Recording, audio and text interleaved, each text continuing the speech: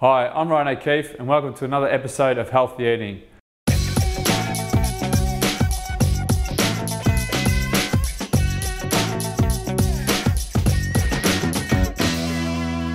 Today we've got a bit of an Asian influence. Some steamed barra with sautéed Asian greens and quinoa, topped off with a nice yogurt dressing. Now fish is a great source of protein. It's light, it's lean, it doesn't sit there, it's easy to digest rather than heavy red meats, and served with some great green veggies which are good in iron, great minerals, and quinoa. Quinoa is a great superfood, high in protein, action-packed full of vitamins and minerals like zinc and magnesium, and it's low GI and it gives you a nice good carbohydrate release and energy release. I'll have this meal the night before a game or a night before a main session. Lean protein, good energy source. Once you eat this, you feel clean and healthy. First of all, we've got the quinoa. As we can see, it's actually a seed, not a grain, and it's great for you. This stuff is action-packed and it's actually really good for the digestive system. You cook this just like you cook rice.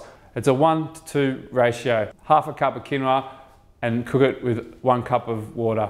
We'll bring it up to the boil. Once it starts bubbling away, we'll turn it down to a really low simmer, and once all the liquid's dried, we'll turn it off and let it steam up. While the quinoa's going, let's get our veggies sorted. Now to make the base, I'm going to use a bit of ginger, garlic. If you want, and I love chilies, whack in some chilies. Chilies are great for getting that metabolism up and going. Gives you a good kick, helps everything get going.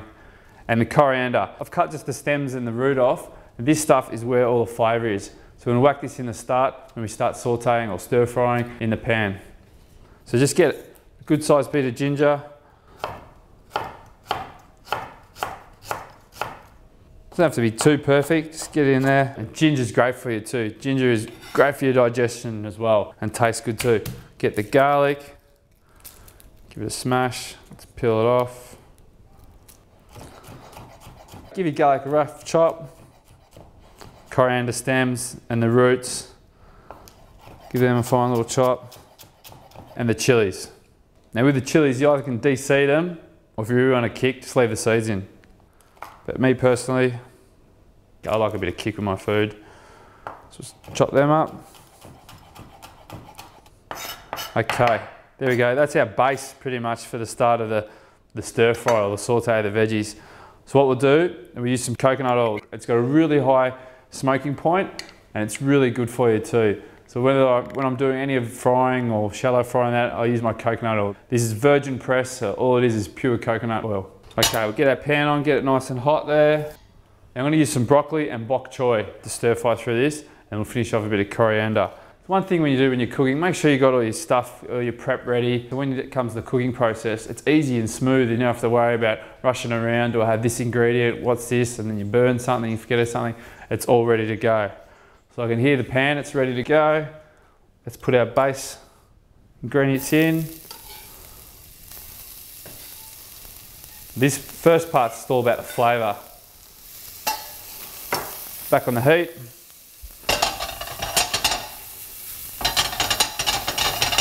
Just give that a nice cook there for about 30 seconds a minute. You don't want to burn the garlic because it has a real bitter taste. That's cooking away. All right, that's enough. We've got the base going. Let's add our veggies. We've got our broccoli and our bok choy. The good thing about the greens, what you want to do with the greens is, you don't want to overcook them, you still want a bit of crunch in them. So even like slightly raw, it leaves more of their nutrients in it, and it's really good. Get our coriander. Okay, that's ready. We'll just add that right at the end. You don't want to add the coriander too early, it'll cook it and be rubbish. Okay, I'm going to use a bit of tamari sauce, which is the traditional method of how to make soy sauce. It's pure soybeans and water, it's organic. Bit of seasoning, add a bit of lemon in there too. Keep tossing it, give it a nice little hit. As I said, you don't want to cook it too much. Now what we're going to do, we're going to steam the barramundi. A nice piece of barramundi fillet there. I've used a wok, you can use a bamboo steamer or any sort of steamer. I like steaming my fish, especially the white fish because it's a delicate fish. And keeps it nice and moist and it's a much more gentle way of cooking it. Finds it gives it a nice texture, nice flavour. We'll just put the fish in the steamer. And that shouldn't take too long at all. You still don't want to overcook your fish because it really becomes dry and bland. While the fish is steaming up, let's get the sauce going. Now simply all I've done is just a few tablespoons of yogurt, just a good splash of tamari sauce there, fresh lemon, squeeze it in there, and then a bit of turmeric, which is a spice which has got sort of got a lemony flavour to it anyway, just to give it just a nice depth of flavour. Let's give that a mix.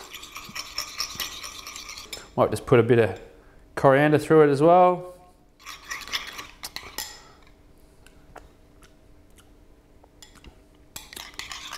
That's good. Okay, sauce is done, ready to go.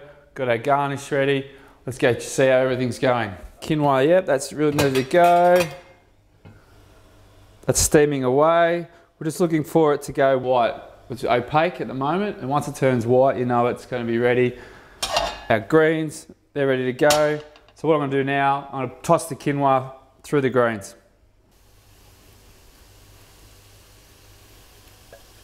This should absorb all the flavour through there.